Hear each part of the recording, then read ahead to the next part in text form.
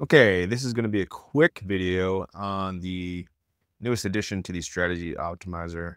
In this video, I'm going to go over the exit signals input for the strategy optimizer. We're going to be talking about how to use those to set up and run the strategy optimizer. So if you want to test any indicator on TradingView, you normally have to turn them into a backtesting script, a strategy, or you can actually take the outputs and run them through another script that's already defined as a strategy.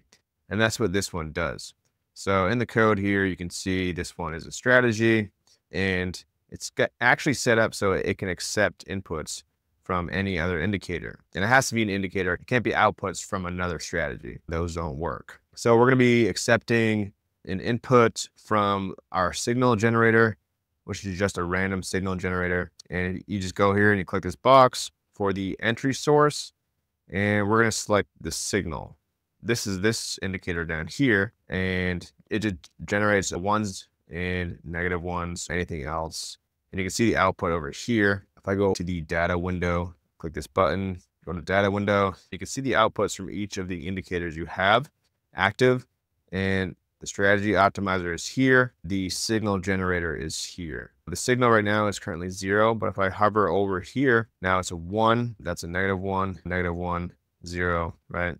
And I can change, I have a bunch of different outputs for this, right? So there's the RSI, a logistic map equation, random, a unit impulse, a unit step synthesizer, which is down here. So we'll just use we'll use the RSI. So the RSI is going to be our signal generator here. And this is based off of, if it's greater than 70, then it's a sell signal. If it's less than 30, it's a buy signal.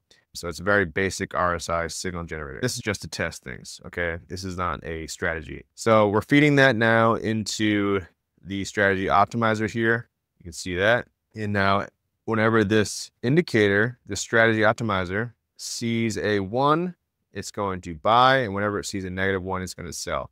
And you can see that here if you hover over the eye. And then now we have a date filter in here, so we can filter when it trades, take trade directions in only long, short, or both directions, and have opposite signals reverse the position. Okay, and our risk to reward, it's going to use a stop loss, an ATR stop loss. There's a couple other options in here, and since this is open source, you can expand on this if you know how to program in PineScript. If you don't, I have a more advanced version of this, but this is the stop loss set up, the ATR. You can mess with these settings, and then once you have the stop loss set up, it'll set the take profit based off of this, a reward of 1.5 on your risk. So for example, we get a long entry here. This is our risk, and our reward was 1.5 of this. So it doesn't really look like 1.5, but we stretch it out, is 1.5 of that. We can do 2. Maybe that looks a little bit better here. Yeah, so that would be 2. Just 2 of these red, 2 of our risk. So that's how the exit is set up right now. But there's also another option where you can come in here and you can have an external exit source instead of the stop loss we're using here. So the stop loss will always be here. You should always start with a stop loss. But if you have another trigger, whether that's going to be another indicator, and you want to use that trigger to exit early, you can use this. And it's going to follow the same format where the exit signals will be -1 and +1. So technically, you could set this to the same signal here, and it's going to exit when you get an opposite signal, right? It might conflict with the settings where we have, reverse positions on the opposite signal. Here we're getting a +1 to the stop loss, +1. Right now, it might not happen because our stop and our take profit are tight enough where the signals aren't reversing right away. So let's just do it the other way around, where we have this one. So I'm actually using 2 outputs from this signal generator here, and this could be from a completely different indicator, right? You could have 20 indicators. You only can use 1 at a time, but you could have more than 1 exit source. Now this is only set up as 1. So we have an entry signal, and then now we have an exit signal, and this will be additional to your stop loss. And, I'm going to use this signal generator as well. But if you look down here in the data window, you can see there's another +1, -1 signal. And all that is, I just added it to this.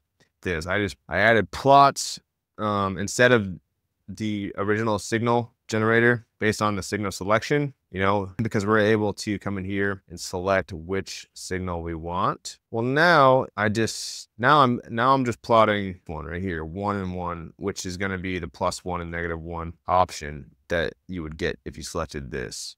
Okay, that's all that is. And I'm only displaying it in the data window. I'm not displaying it down here because I might muddy things up. That's where you see it right here. So we're going to constantly get a 1 and -1 going back and forth. So if I select that in the strategy optimizer, then it should basically close right after we enter, regardless of where the stop loss is. So to make that a little bit better, let's just make this wider. Make this like something crazy, like 5. Make this even bigger. The way the ATR is gonna be a lot wider. We'll do pivot points. There we go. All right, so there's no way we're hitting a TP or a stop loss here, but we're still closing, and that's based off of this exit signal here. We entered long here. In the data window, we have, you know, the signal generator. This is an exit signal, -1, and then we're getting an exit. So that would be how you would set that up and how you would use that. If you have any further questions, let me know, and happy trading.